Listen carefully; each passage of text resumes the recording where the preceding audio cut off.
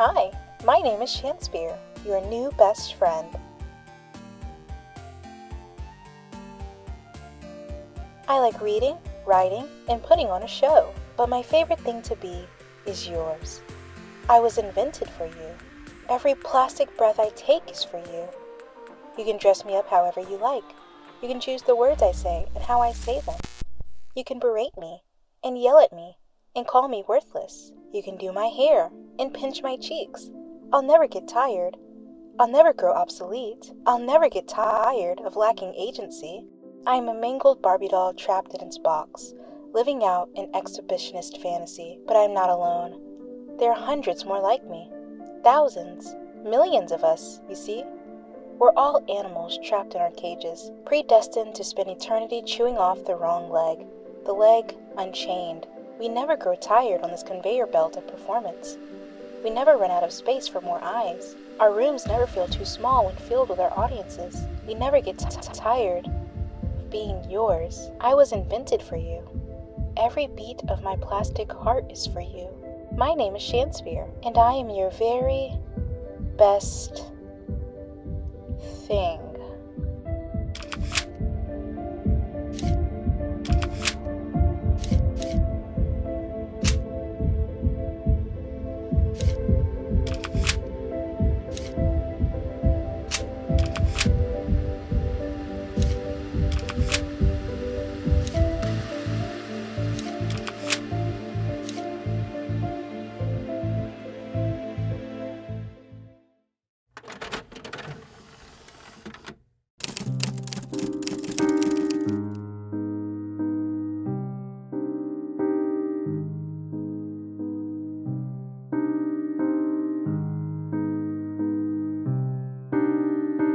In January 1818, Mary Shelley published what was to become the greatest Gothic horror story of all time. Frankenstein started as a short story spurred on by a bet, because talented people are annoying and they can spawn monumental pieces of artwork at the drop of a hat, I guess. Imagine you make a silly bet with your friends while you're vacationing in Geneva, Switzerland of all places, and one of you writes The Vampire, and another writes fucking Frankenstein. God, I am so talentless and alone. Which is, funnily enough, exactly what Victor Frankenstein was thinking approximately 12 hours before making the greatest mistake of his life. Frankenstein the novel follows a young scientist named Frankenstein the person, who is currently in shambles over the death of his mother. Which is totally valid, by the way.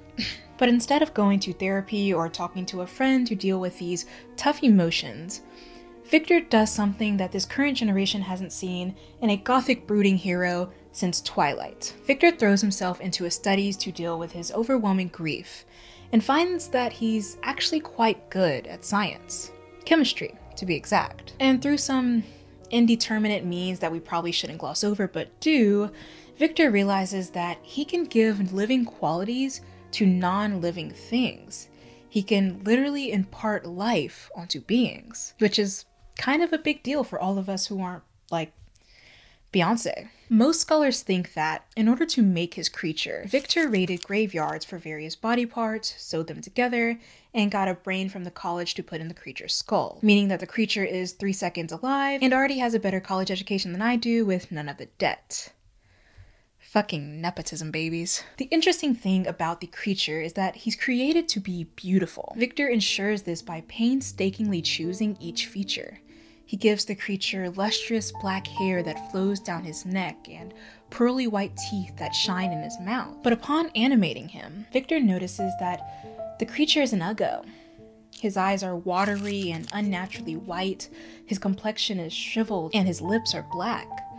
The creature stands at a whopping 8 feet, and everything about him is proportioned to fit this size. He's like Shaq with less riz. Needless to say, everyone is terrified by this creature, but none are more terrified than Victor. In fact, he hates the creature. It's destructive and hideous, and it threatens the very lifeblood of his friends and family. He wishes to abandon it. He wishes to kill it. But the creature absorbs every inch of Victor's life until there's nothing left. He kills Victor's brother, his brother's nanny by proxy, Victor's best friend, Victor's wife. Even when we speak of Frankenstein, we erroneously attribute that name to the creature, giving little thought to the actual person behind the monster. There's a metaphor coming. Victor Frankenstein's dilemma is not unlike the dilemma facing celebrities today. Most of them create intentionally beautiful public personas, their very own creatures, who end up becoming hideous shadows that are cast over the celebrity's personal identity. One major example of this phenomenon would be the dichotomy between Lady Gaga and Stephanie Germanotta. Gaga sat down with CBS Sunday Morning host Lee Cohen in 2016 and 2020. Lee is one of those unfortunate souls who look a lot like Tucker Carlson, with the only grand difference between Lee and Tucker being that Lee still has his job. In the 2016 interview, Gaga speaks about dividing herself into two different individuals. The godlike being she encapsulates on stage, made up of vibrant wigs and eccentric costumes, and the version of her that has grown and evolved privately for the past 36 years. Lady Gaga, the persona, is hard to shake off for Stephanie Germanotta, the person. She likens it to being unable to wash Gaga off after a performance. When she goes home, when she's with her family, she's still metaphorically wearing those precariously styled wigs, still wrapped in the fragile fabric of her costumes. It's gotten to the point where Stephanie expresses a sort of hatred for Lady Gaga. Stephanie's the young Victor Frankenstein, beholding his hideous creature and deciding that he made a mistake. He played God a little too well. It's like the infamous meat dress has been stapled to Stephanie's body since wearing it.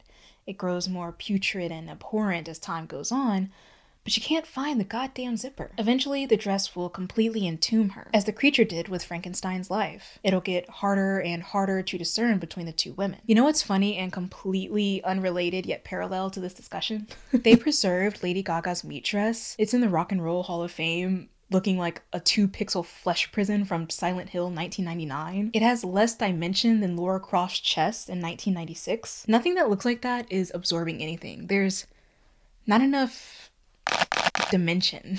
Lady Gaga isn't the only celebrity disenchanted with the monster she made. Celebrities in every faction of the industry, celebrities all over the world, are jumping at the opportunity to tell you that they're miserable. And I don't say that with the condescension of denying these claims or even with the naivety of saying celebrities don't have good reason to feel this way. I say it with an alert understanding of just how desperate celebrities are to reveal this information. This confession is vital. It's fundamental for us as an audience to see them as performers and go, wait, no, that's not right. Celebrities aren't performers. I should say, celebrities aren't just performers. They're people. People who seem to have been called into a slaughterhouse stocked with microphones and cameras, whose every move is recorded, analyzed, and replayed to the masses. Secret moments, private flings, even their breakdowns and cries for help are cut, cast, and directed. Money can't buy you reprieve from this. Status only encourages it. Celebrities are trapped the moment they become recognizable. In a 2014 short film titled Yours and Mine, Beyonce states, "When you're famous, no one looks at you as a human anymore. You become the property of the public." Celebrities sit at an intersection of real and not real, of human and manufactured creature. And yet, even through this objectification, they're everything we want to be. Beautiful, rich, adored. All throughout history, we've begged for these characteristics. If we have to live a life without fame, we might as well not live it at all. Such were the thoughts of Mary McLean in her 1902 novel, The Story of Mary McLean. McLean was a Canadian-American writer with a rich and oftentimes controversial history. Her first book, The Story of Mary McLean, was thought to be a danger to vulnerable minds. Her and her LGBT nature would corrupt the world and convert our youth. She'd make thieves and spinsters out of our children. Or worse, they'd desire the touch of another woman.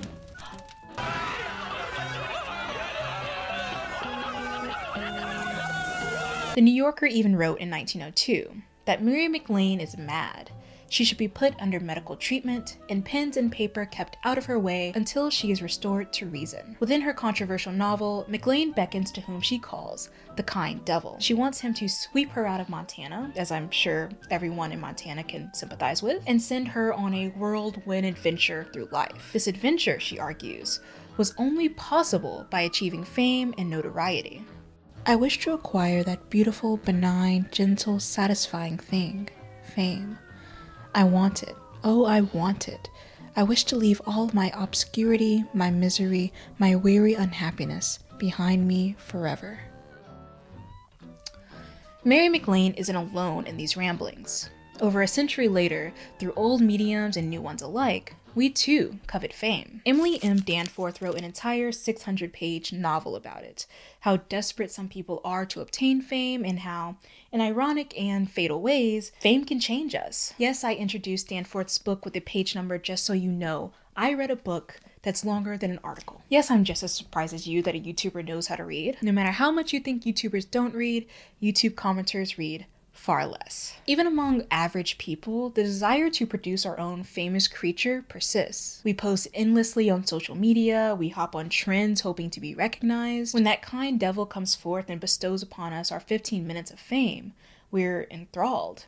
We get in front of our cameras, abashed, and say, God, I didn't really expect this to blow up. Like, I literally just set my camera up while I was doing something quirky and funny, and I really didn't expect all of you to watch it. My mother once told me. Meanwhile, I'm on the other side of the screen yelling at the top of my lungs for you to get to the point. And the point is explaining that small, insignificant feature of your first post that ended up captivating the eyes and hearts of all 1.3 million of us viewers. Do you think I had the time to watch your 2-minute lead-in about a chicken bake recipe your mom gave you when you were 3 years old and somehow allowed in the kitchen just so you can explain why you posted a video about a chicken with its head cut off driving a school bus? Get to the point. Sorry. That was the goldfish attention span talking. Do you still think I'm hot? If we were to look at a scale that had fame on one side and its inherent horrors on the other, it would look a lot more balanced than maybe we're comfortable with admitting. I mean, would you give up your privacy for a chance to be well known? Would you give up your agency to make lots of money? Would you give up your safety to be admired? And, you know, when you think of all the answers to these questions, don't think about your thousands of dollars of student loan debt or your desire to buy a house, or even the fact that you have to work yourself to the bone for the rest of your life, and if you die on the job, they'll just replace your body before it gets cold.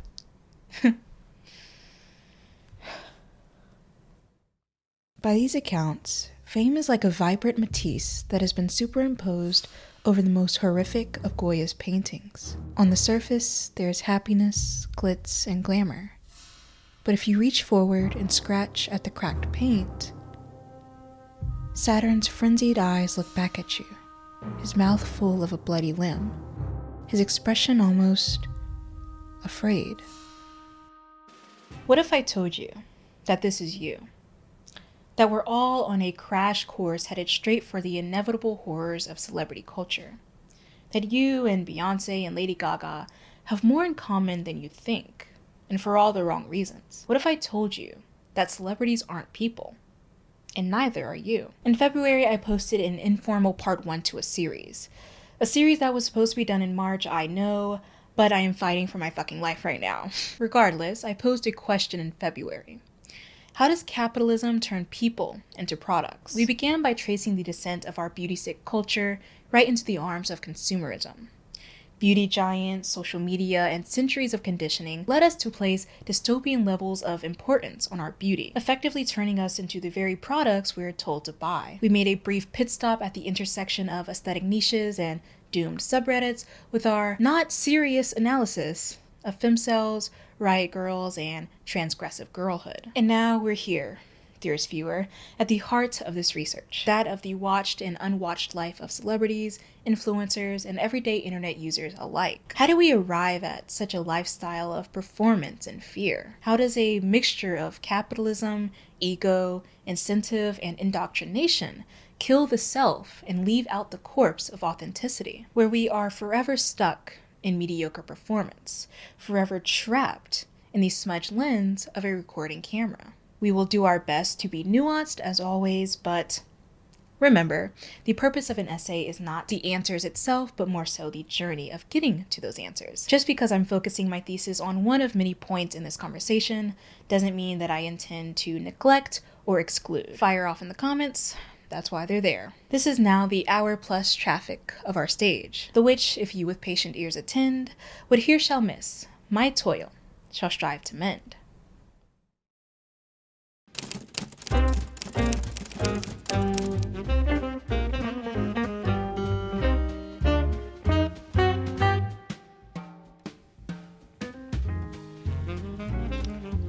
You know, F. Scott Fitzgerald once wrote, "So we beat on, boats against the current, borne back ceaselessly into the past." It's a testament to how overwhelming history can be for us and for our future, no matter how hard we try to outrun it. The green light just outside of Gatsby's reach is simultaneously his past, present, and future crashing together. He has the girl, he's already lost the girl, and he never had the girl to begin with. It's a confusing mishmash of idealism and ambiguity. I'm going to try to make a clean segue here.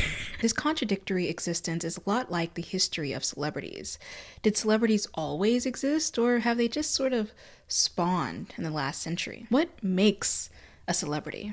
Who qualifies and who doesn't? No scholar can agree. And it's making my life a lot goddamn harder. The way I see it, you don't exist until corporations can sell you back to yourself. It was true of adolescents in the 1900s.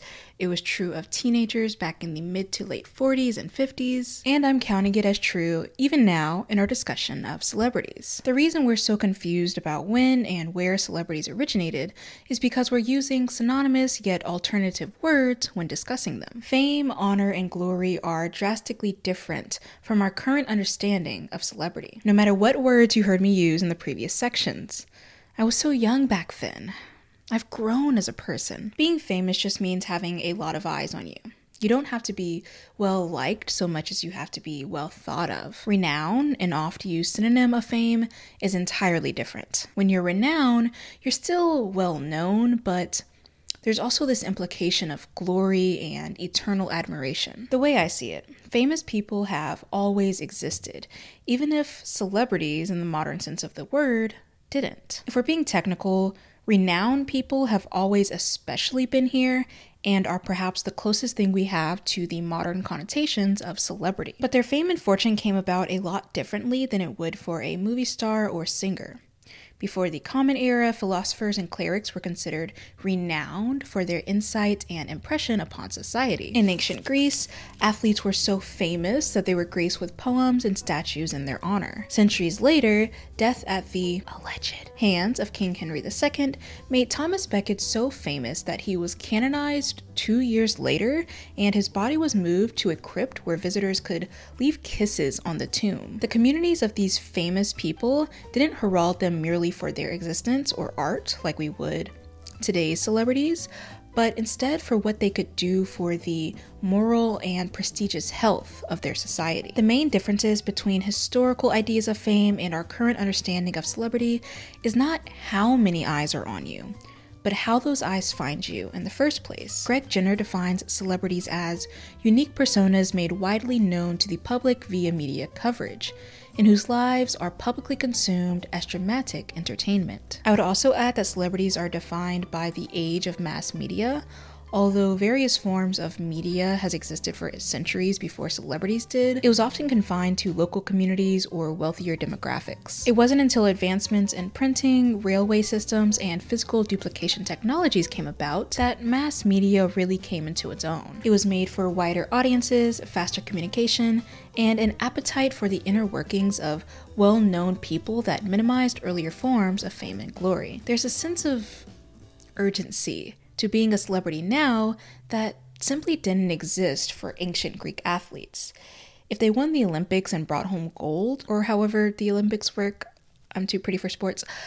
If they won the games, they brought honor to everything they touched forever. Their fame didn't depend on mass media relevance and consumerism the way modern celebrities do. It's a lifestyle that's simply not comparable to the Kardashians, who have built their celebrity status from mass media itself. Celebrities are modern inventions simply because of how we know them and how we sustain them. Ancient Greek athletes are forever remembered in poetry and on vases, but I don't think anyone, and I mean anyone, is doing that for Charlie Sheen. I don't even think anyone remembers that that guy isn't dead. Everything we find out about celebrities, we find out the way God intended, through clickable news headlines and leaked police reports parallel to contextless Family Guy clips. How sweet.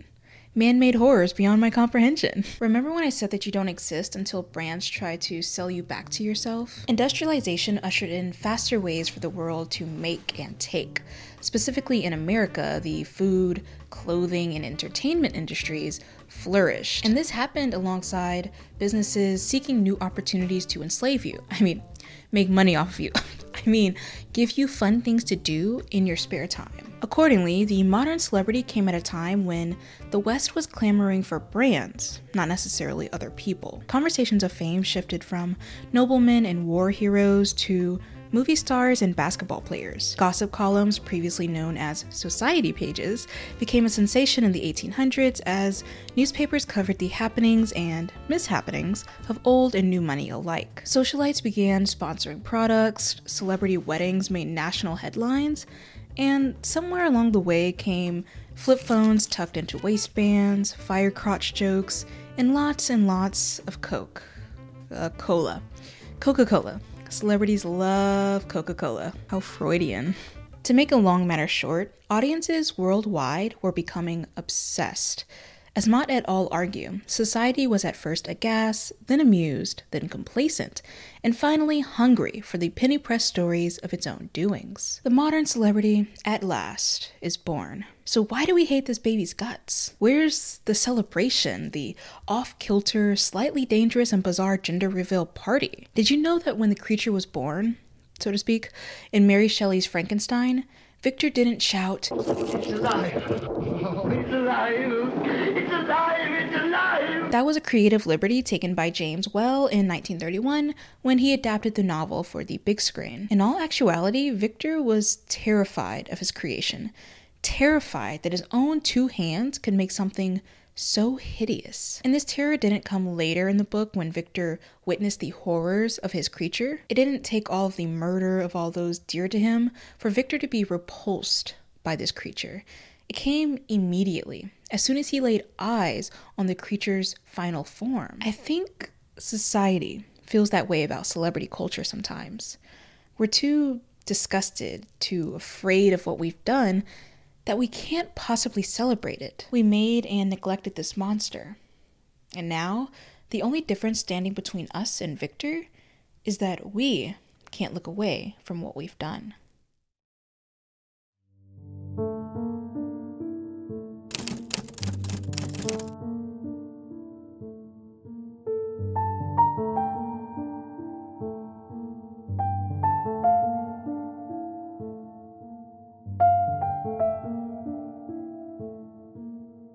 Welcome to another episode of Don't Show This to the Government, Please I'm Begging You, where I, your host Shanspeare, ruin my chances of ever getting a real adult job. Remember kids, digital footprints are only as real as you make them. Today we will discuss what it takes to commit a murder. Not physically.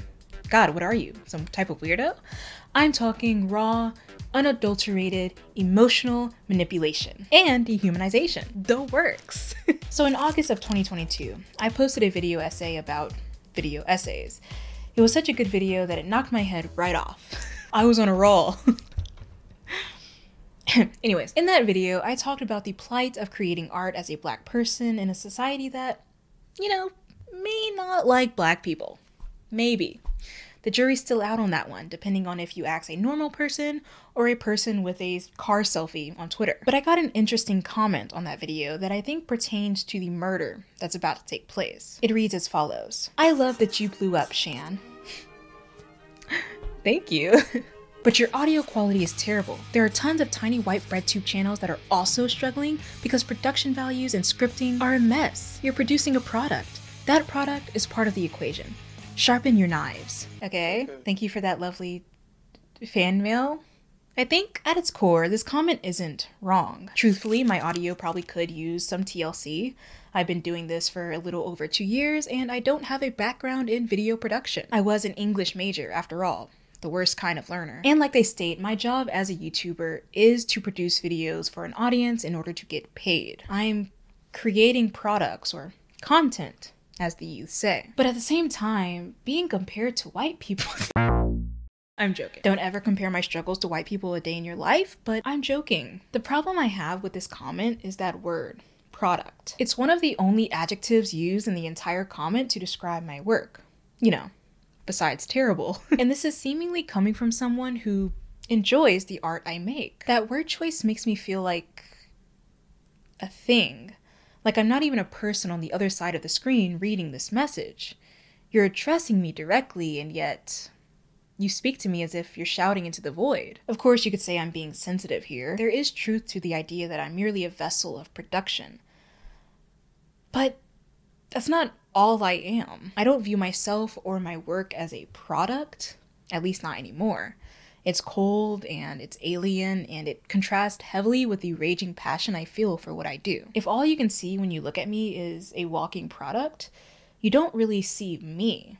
You don't see me as an artist or a writer or even a person. And that, dearest viewer, is the first step to pulling off the perfect murder. Because when you can look at someone and only see them in relation to your own consumption habits, your own standards, you feel justified in talking to and treating them like a bug to be crushed underneath your shoe. This selfish consumerism and alienation is exactly what led Victor to be afraid of his own creation.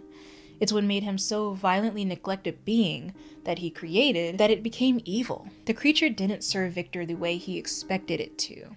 It didn't look the way he wanted. And so he critiqued and renounced and dehumanized. Like we continue to do centuries later, Victor committed a bloodless yet morally damning murder. This is the foundation of which we have built celebrity culture. When industrialization repaved the way our society produced and consumed, it also catalyzed our dependence upon capitalism. As a result, the movie stars and Hollywood socialites that graced our screens quickly metamorphosed into something alien. They weren't quite people because we didn't think of them as beings with full agency, but they weren't entirely inanimate, as we got first-hand glimpses of their starkly imperfect and perfectly human misadventures. Matthew Thomson calls this strange amalgamation of person and property a human brand, any well-known persona who is the subject of marketing communications efforts. This is similar to the other half of Greg Jenner's definition of celebrity, which categorizes celebrities as unique personas whose commercial brand is made profitable for those who exploit their popularity and perhaps also for themselves. One reason that people tend to dislike celebrities, especially influencers, is because they sit at this intersection of person and object due to their manufactured media presence. We tend to view them as uniquely configured robots capable of mimicking human speech patterns, or demonic vessels who sold their souls for power. Just listen to these comments found under Rihanna's recent Vogue pictures of her and her baby. This is so blatantly evil and it's right in your faces. Brainwash and Hollywood Satanism at its finest. Put an end to it because the real ones are not for it. I don't even know if this is the real Rihanna or another media plant and they have the real one locked up somewhere. But girl, this is very satanic and just altogether distasteful. When Rihanna called her baby fine, someone replied, "Fine is sexually suggestive and weird. I'm not gonna lie, but you're part of that society, so I can't expect you to function like a normal person." Mind you, the whole time, this is the picture in question. You guys don't get it. You're missing the cultural impact. This is Shelleyan. This is Byronic. This is a Shakespeare wet dream. Celebrities and influencers tend to scare us because their existence doesn't feel natural to us. It doesn't feel human. Even still, we can't help but admire them. And forgive me, I'm about to make a Twilight reference, but it's like in Twilight where the vampires are simultaneously enthralling and off-putting. We're drawn to them even when every instinct in our body tells us to run. Celebrities confuse us. And one thing about a person behind a keyboard, baby, they get angry when they get confused. All of this misunderstanding and hatred and conspiracy panic surrounding celebrities only further serves to dehumanize them. Humanize. Quote, "Contemporary celebrity has been composed of two major, often competing narratives about the relationship between celebrity status and merit. In one, people become famous because of achievement, merit, talent, or special internal qualities, earning admiration and attention. They are cream at the top of a meritocracy. In the other, people become famous because they have been made so, artificially produced for mass consumption by a team of investors, publicists, makeup artists, magazine publishers, and the like. They are factory products. In the first, they are to be revered or vicariously consumed. In the second, to be disdained or consumed as objects of identification. The blend of parasocial love and violent abuse that celebrities receive, both from the media and from fans, is a unique balancing act. On one hand, celebrities are told on the daily from millions of people how much they are adored. People cry when their favorite celebrity touches them or replies to them, even when their favorite celebrity is in the same room as them. Fans devote their entire social lives to celebrities. They spend their money, time, and attention in hopes of one day being noticed. But fans also attempt to swarm their favorite celebrity. They touch without consent, leak without remorse, read tantalizing exposés with no regard to privacy. Celebrity struggles are lambasted in the headlines. Their addictions, breakups, and failures are made fun of. Women in the public eye are slut-shamed, threatened, over-sexualized. They even narrowly escape life-threatening danger. The insults hurled at celebrities range from tepid to unhinged to violent to transcendent of humanity entirely. The opening to every hacky joke. So your mom, I know your mom was killed, right? But did they? There you go. That's what I'm getting to. I mean, I really want to get into that now. I'm just talking about LA to Vegas, but okay. Yeah, it was definitely rough. And, what night is that on? It's on Tuesdays at 9. It's on Tuesdays at 9. It's not the death slot. Hey, speaking of death. Even so, celebrities are expected to laugh it off. Again and again and again. They're expected to be overly accommodating. They need to smile always, sign posters always, take pictures always. Even when they're tired, even when they're depressed, even after someone they love just died. Their reputation is ruined otherwise. They're harassed and accused of being ungrateful otherwise. They're swarmed anyways otherwise. Their bodies are constantly monitored and their attractiveness speculated about. Lies are made up about them when news cycles get slow enough. Brutal truths are exposed in a desperate attempt to gain attention. They are stuck in a cage with a camera and a shotgun. One wrong move, and either trigger gets pulled. And yet this barely even scratches the surface. The relationship we have with celebrities is a unique give and take system. They give us entertainment, willingly at first, and we take the parts of them that best serve our appetite. Oftentimes, we're not satiated by their music or their movies. We want to know what happens when that camera stops rolling, when they close the curtains to their estate, when they think that no one's listening anymore. We want to know who they've kissed, who they have had sex with, who they have yelled at, and who they have fired.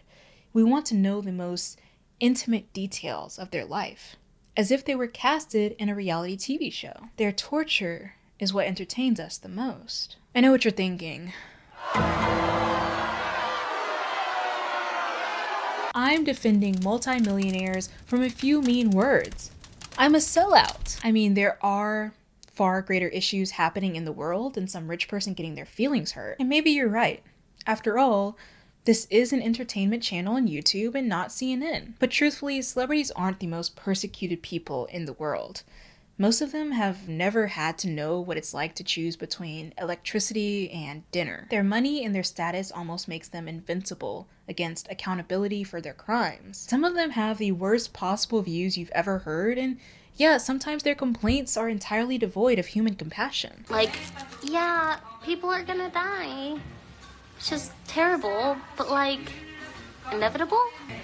I don't know. Maybe I shouldn't be doing this right now. I think at a certain point, when you have everything at your fingertips, you disconnect from the rest of humanity and find yourself inconsiderate, insensitive, and at times wholly inhuman. But still, I find it interesting, the argument that celebrities get what they deserve. When people say we shouldn't care what happens to a celebrity just because they're rich and famous, it gives me the ick. I don't have anything profound to say. I don't have some grand argument that will persuade you to understand my side. I don't think there is an argument other than the fact that celebrities are still people at the end of the day. Large swaths of them are not bigoted, are not problematic, and are not harbingers of death, and yet they too get abused by the public. In a carceral system, our only perceived hope for retribution is punishment. And oftentimes, in terms of celebrity culture, that punishment stems solely from the fact that they're highly visible. It doesn't stem from bigotry, it doesn't stem from illegal activity, It stems simply from being seen. That means that the abuse celebrities face isn't a flaw of the system. It doesn't just infect a few celebrities who are annoying enough or bigoted enough to warrant backlash. It affects them all. The very system that gave us celebrities and continues to uphold their legacy is abusive by nature. And that, I think, is what needs to be critiqued. If you want to hear more specific stories about celebrity mistreatment, one of my voice crack. Broe Deschanel has an excellent video about the systemic abuse of celebrities. In it, she explores how parasocial relationships aid in the abuse of public figures and how fame is inherently contradictory. Even while celebrities receive power from their social title, the public acquires their own unique power, which they can then weaponize against celebrities, sometimes to the point of fatality. My main question is why? Why is it that just because celebrities are marked by their capitalistic origins, we are unable to view them as human? What is it about capitalism and consumerism that makes us utterly incapable of seeing each other as people rather than objects?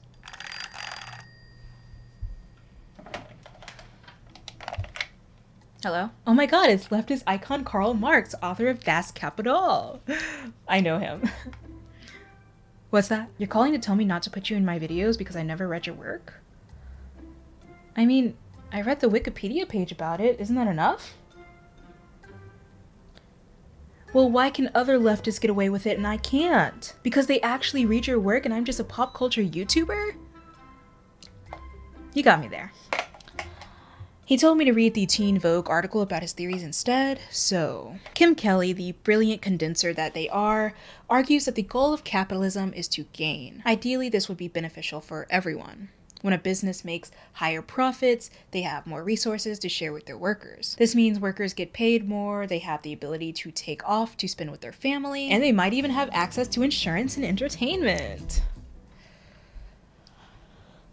Everybody wins. But the reality of capitalism is that the profits and resources that people receive at the top of the business rarely trickle down to those at the bottom. In actuality, those who are doing most of the labor. It's a dog-eat-dog atmosphere, as Kelly explains, and this leads to a form of dehumanization, as people are forced to work much harder for less scraps. In its current form, capitalism is specifically utilized to gain at the expense of other people. This is why detractors of capitalism consider it inherently exploitative. Karl Marx argues that capitalism mutilates the laborer into a fragment of a man, degrades him to the level of an appendage of a machine, destroys every remnant of charm in his work, and turns it into hated toil. Thus, being born from a system so dehumanizing makes your own dehumanization seem normal. I don't even know why I keep saying Das Kapital like that. I don't even think that's how it's said. I just want to say it so badly. A concept that Marx heavily explores in the first volume of Das Kapital is commodity fetishism. Or so I've heard. I've never read it. Commodity fetishism isn't exactly what it sounds like. It doesn't refer to our obsession with shopping or our sexual attraction to objects. Fetishism, in the sense of commodity fetishism, refers to the 17th century definition, which began in West Africa. And that is an object that holds mystical or inherent power. Therefore, Marx's argument of commodity fetishism deals with the way in which we attribute mystical or inherent value or power to an object, often ignoring the productive system that gave us the object in the first place. Say you brought a shirt on Shein. Instead of knowing the conditions of the environment, or who made it, or how the materials for the shirt were gathered, we view it separately from human production. It's just something that spawned in your mailbox after you brought it online. It's magic. Marx argues that commodity fetishism breaks down social relationships and replaces these relationships with objects. Instead of us having a relationship with the people who made the shirt, we just have a relationship with the shirt. And even this isn't entirely correct, because it's really our money that has the first and most important connection with the shirt. Under a system that fetishizes commodities, the only relationship worth having is a relationship between objects, not people. This allows for dehumanization to flourish, especially between consumers and the products they buy. These social relations between real people at every step of the way are kept hidden from us. We know nothing about the exploited workers who produced the chair, and they know nothing about us, who purchased the product of their labour for our personal use. Thus, the real social relations between people ourselves are hidden, and in its place we're confronted with what appears to us to be merely relations between things. Those things generally being the money in our pocket and the commodity before us, our chair. Okay, now that I have that out of the way, I have to admit something. I, your resident hot bimbo, did read something for this video, and I'm not talking about a fictional novel or even an article. I read a book on theory.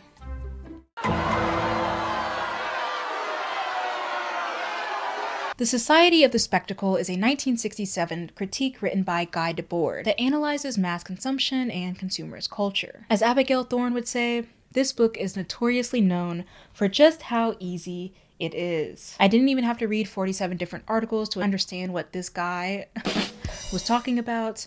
I also didn't have to read articles about the articles that I didn't read just to understand what was going on, because it's just so damn easy. In the terms established by Guy Debord, the theory of the spectacle is a critique of late capitalist society that diagnoses a form of depoliticalization through isolation and a shift into mere role-playing, as well as through the role of totalizing image-based semblance. Fear not, everyone. I am not a witch because I don't know what the fuck that says. Commodity fetishism is at the heart of Guy Debord's critique. Debord believes that under our current model of capitalism, relationships between humans have significantly decayed. In turn, they've been replaced by spectacles, which refer to like average indicators of consumerist and capitalist culture, like advertisements, TV, and other mass media. In societies where modern conditions of production prevail, all of life presents itself as an immense accumulation of spectacles. Everything that was directly lived has moved away into a representation. The reason I'm waxing poetic about Marx and Debord is because I think their theories of capitalism and commodity fetishism help us to understand how celebrities are dehumanized. Before I go any further, it's very important to note that these theories are largely tangled in discussions of working class people, as well as impoverished people. And I'm not trying to take any of that away by using these theories in relation to celebrities. I would be taking a big fat moral L if I tried comparing someone who worries about where their next meal is coming from to someone who could end world hunger at the drop of a hat. I'm more interested in how these theories can relate to our treatment of celebrities. Because celebrities originated alongside the rise of modern capitalism and consumerism, a lot of the features inherent in those systems heavily inform how we view celebrities. That is, like objects rather than people. In turn, this understanding of celebrities affects how far we're willing to go in our inhumane treatment of them. Since commodity fetishism is an appendage of capitalism and consumerism, I can see how that impacts celebrity culture as well. We view celebrities as commodities that hold inherent value and power while simultaneously concealing their human qualities.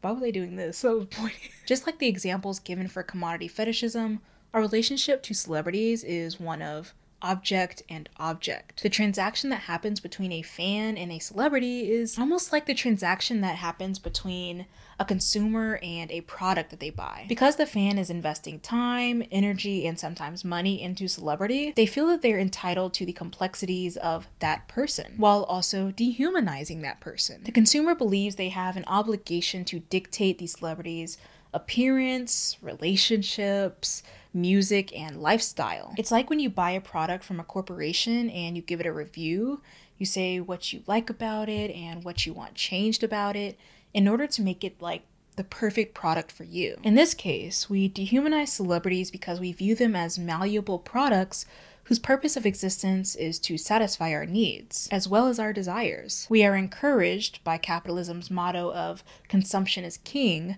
to constantly devour the lives and livelihood of celebrities. We are encouraged to believe by capitalism's promise that greed is good, that our constant surveillance and expectations of celebrities are warranted. And we are hypnotized into believing, by capitalism's insistence of profits over people, that the dehumanizing and dangerous treatment of celebrities at the hands of us and the media is fine because we get clicks, magazines get sales, and celebrities get attention and money. Debord and Marx aren't lying when they say that the relationship shared between humans has broken down since the conception of mass consumption. Life is not about being and doing or even living. It's about having, taking, and gaining. And it's not just a poison that affects celebrities. We have a humanity problem on all fronts.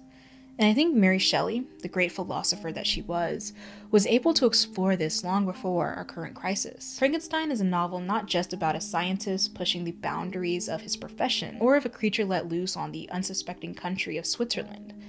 It's about, as Karen Carbiner argues, humankind's own potential inhumanity to itself. The way in which we treat celebrities has become common ground for the way we treat each other, especially in the age of the internet. We are highly conscious of each other's appearance and refuse to shut up about it. We mass bully, we mass manipulate, we follow and we video, and we take pictures of each other without each other's consent. We cause tragedies.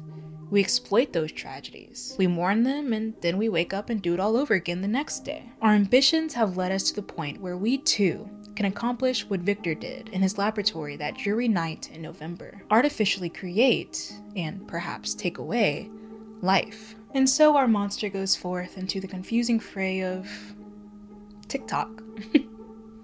What could possibly go wrong?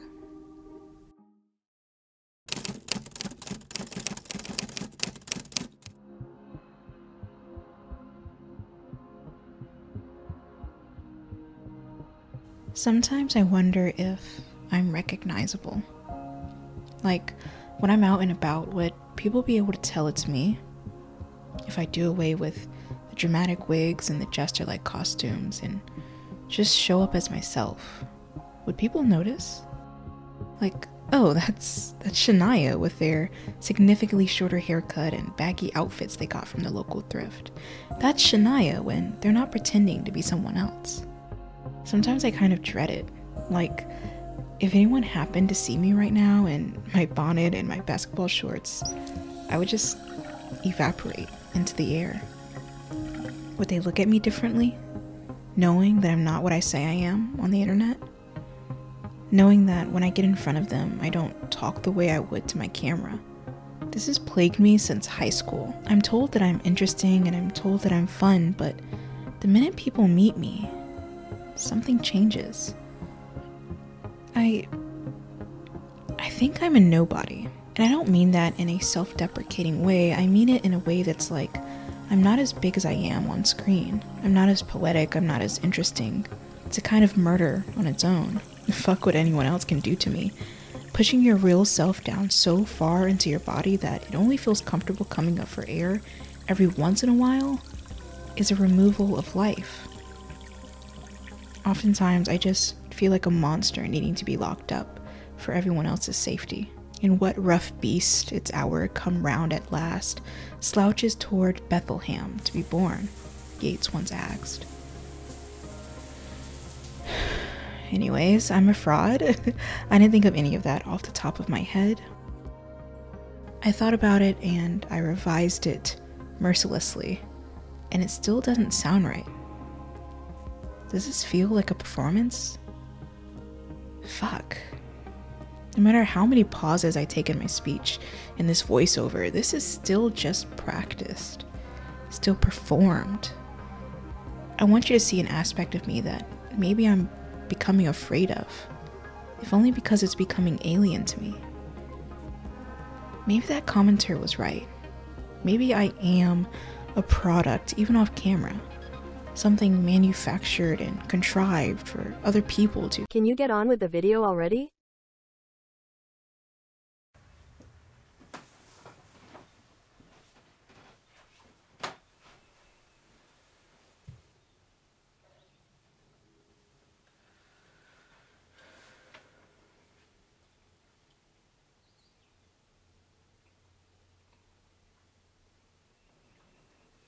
When I was younger, I really wanted to be famous. I mean, I even imagined scenarios in my head of what would happen on a red carpet, where I would perform my newest albums, what I would wear to my... Well, that's not important. Being famous for me as a child growing up in poverty seemed like a magic fix. Or at least a fantasy to get you through the night of hunger. When you're rich and famous, you can buy your own house, you never have to worry about food, you could shop anywhere other than the thrift stores like I did as a kid. And yeah, the tabloids would be an issue, but I didn't really care about that. I thought it would be fun, if nothing else. But then my frontal lobe started developing and I realized my mistake. No one wants to be a celebrity if they already are one. Rich, maybe, but a celebrity? Not in a million fucking years. It's an ideal for us peasants, something that we conjure up to get us through the night. I mean, can you imagine never being able to go outside without having your picture taken? Can you imagine people mobbing you in airports or chasing after your car after you pull off? Can you imagine the anxiety that comes from that? It's honestly no wonder that celebrities reject that lifestyle. They refuse to perform, they hide their faces, they live in isolation. Either through a marketing scheme to seem less out of touch or a genuine desire to be human, celebrities present themselves as average. They're one of the bros. They go shopping at grocery stores, they cut their own cucumbers, they eat pizza 47 times a day, allegedly. Probably eat pizza at least once a day. They're normal. I promise they're normal. I think it's us, the normal average nobodies, that like to revel in how famous we are, or at least how famous we could be if the stars align just right. And that's where social media comes in. We can be anything or anyone we want if we're the ones dictating our feeds and posts. The bizarre thing is, if you give someone the opportunity to present themselves any way they desire, they often choose the most sanitized, branded version of themselves that they can. They put on a performance because they don't think the real them is good enough. In late January, I was approached by an independent magazine called Anti-Fragile. This is not sponsored, by the way. Anti-Fragile is just a really brilliant collective who aim to amplify marginalized voices through art. They were kind enough to feature my writing in their 4th zine issue, so if you want to check that out, it comes out May 12th. The interesting thing about their 4th issue is that it lined up perfectly with the outline I had for this video series. They wanted to explore our generation's obsession with escapism, but more specifically, the intersection of social media, performance, and mass consumption. The opportunity I had to write for Anti-Fragile allowed me to explore just how dystopian celebrity culture is and how personal it's becoming for us. The line between Lady Gaga and Sally Mae, who runs a TikTok account, is becoming blurred.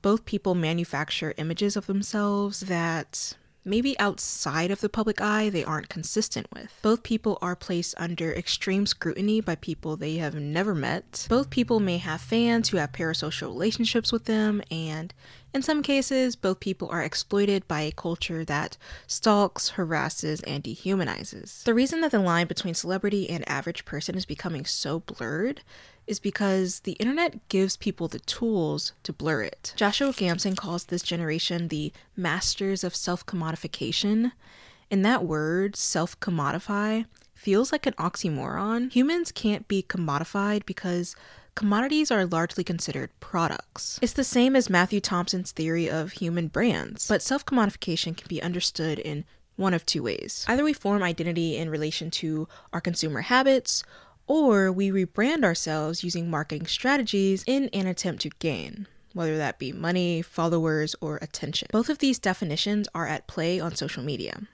People who cultivate personalities based on trends or aesthetic niches may also form identities based on what they buy. There are entire tutorials and Amazon storefronts designed to get people to buy specific things in order to embody whatever niche or aesthetic personality they want to. Therefore, people like these commodified traits that form the self. Self-commodification in terms of marketing the self is also prevalent on social media among average people. As Joseph E. Davis argues, actual brands like Tommy Hilfiger transform the ways in which we market items by emphasizing the significance of images alongside them. You know when you're watching like a perfume commercial and they can't just describe the scent to you, they have to create this elaborate visual for you to understand what you're buying, instead of just saying, "Oh, this perfume smells floral and woodsy."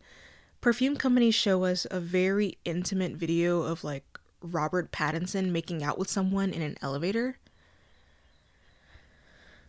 which is what the point is.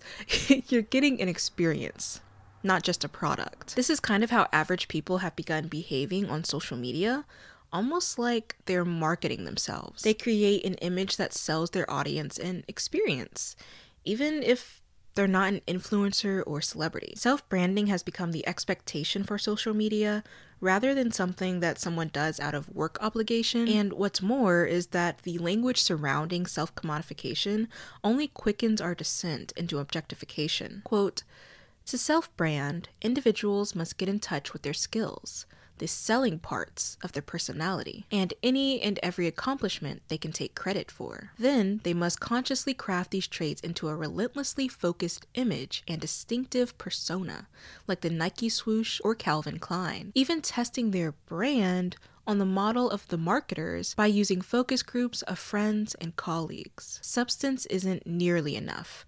Self-branders also need style. According to Peters, packaging counts a lot. Finally, like the famous brands that have become a part of our consciousness, self-branders have to go about enhancing their profile and increasing their visibility through marketing.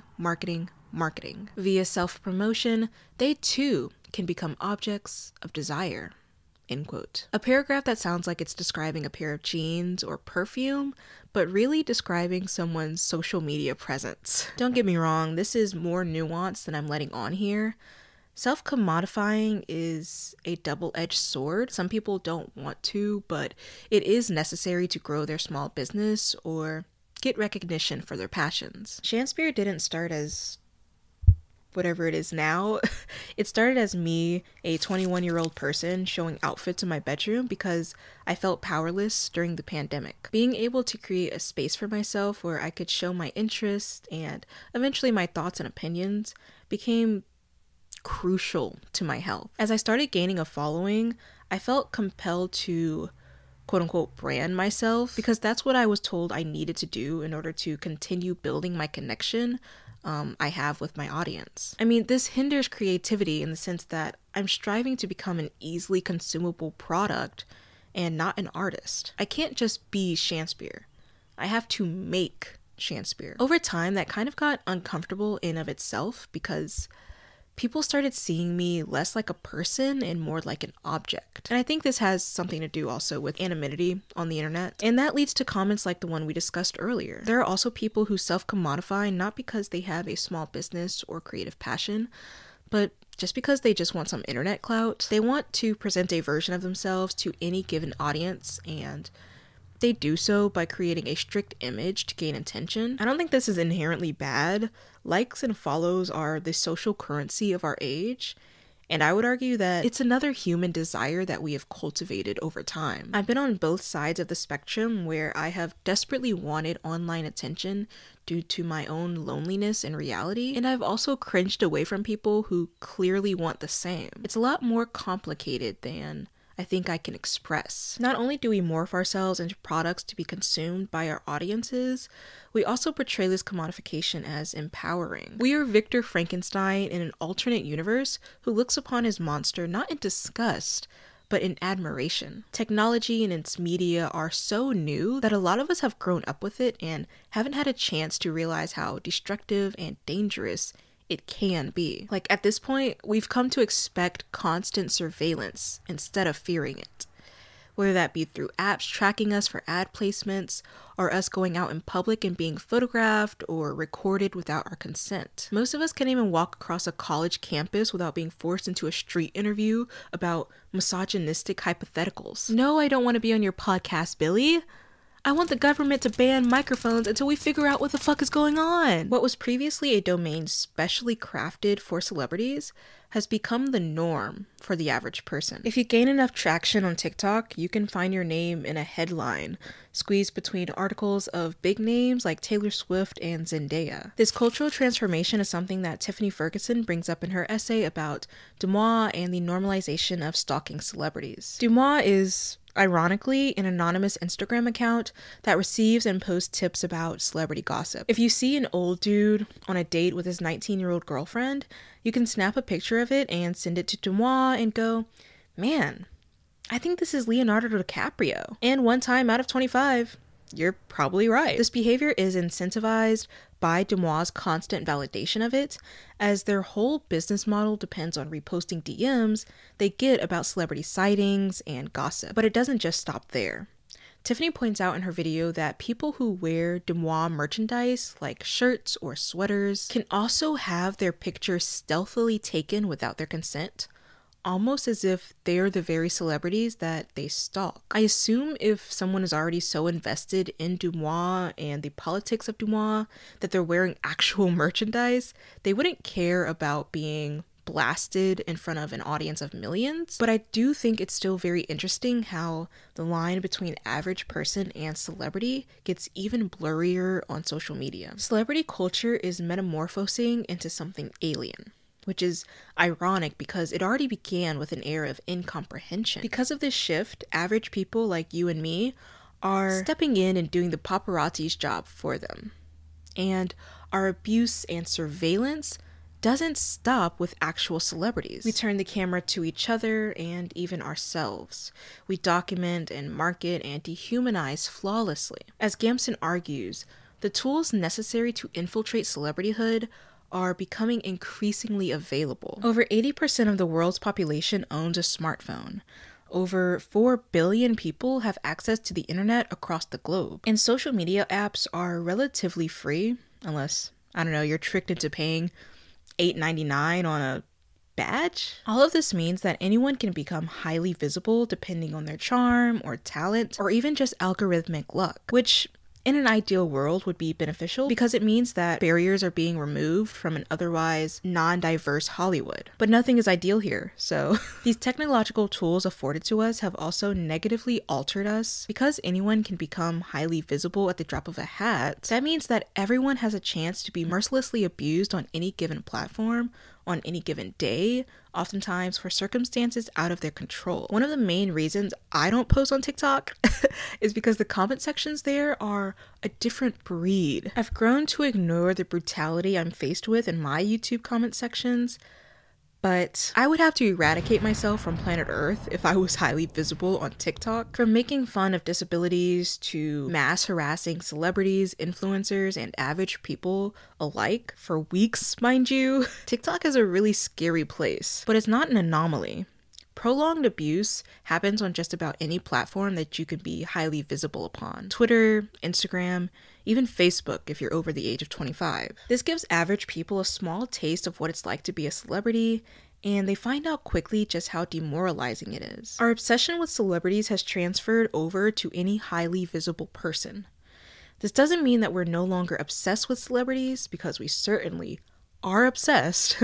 It just means that our scope of abuse has widened. Social media has made us confused about how to approach people because we don't even view them as people anymore, just fodder for our own entertainment. I don't think all of it can be explained away by capitalism or consumerism, but I do think there's a pertinent connection. Just like celebrities, we've begun viewing everyone we've ever come in contact with as products. It's like we're suffering en masse from main character syndrome. We think people are specially crafted for us, and when they don't check all of our boxes, we declare that there's some sort of defect. There's something inherently wrong with them. We do this in the same way that we would consider a broken bicycle or a buggy phone defective.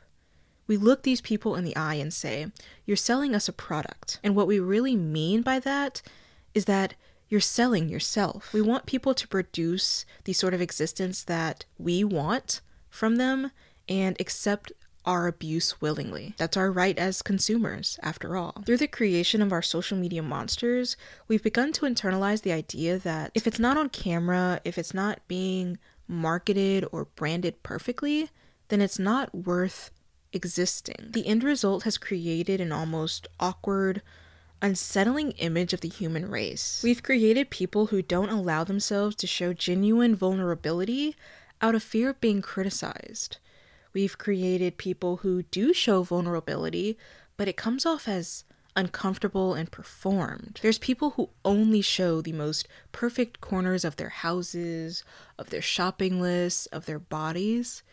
People who forget that reality even exists. The spectacle is not a supplement to the real world, Debord argues, nor is it an additional decoration. It is the heart of the unrealism of the real society. I think if I had to visualize it, I would imagine our current culture as a large aisle in a department store.